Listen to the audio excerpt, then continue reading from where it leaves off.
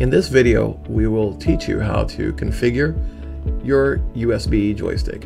In this case, I will be using a Logitech Extreme 3D. Elite does support SATEC, CH, and other joysticks that are available in the game controller section.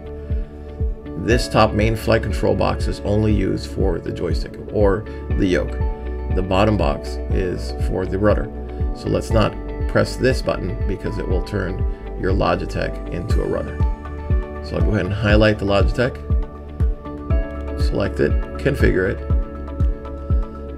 and here are the axes. So if I go left, right, that's my aileron, forward and back, that's the elevator. If I twist this one, I can make it my rudder.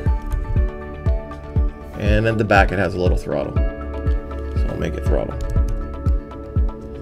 Now there's a function for the coolie hat and another function for the buttons. So if I press the trigger button, I'll click turn that into freeze so I can quickly pause and unpause the simulator.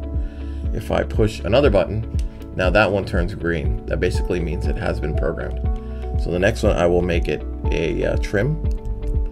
So I'll do trim down. Then I'll push the other button. Now it turns green. Now I'll do trim up.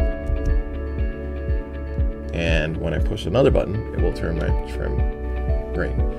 So I've programmed now the freeze. I've programmed the trim down, and I've programmed the trim up. Once I push OK, and OK to that's the next screen, now my joystick has been configured. The next part about this is we've got to calibrate it. So if I go to configuration screen,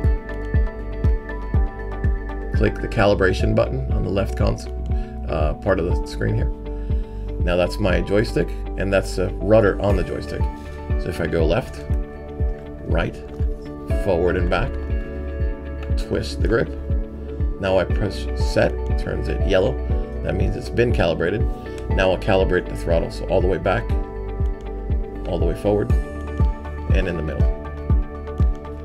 Now I'll go ahead and push OK to this. I'll hold down the save. And that concludes setting up your joystick.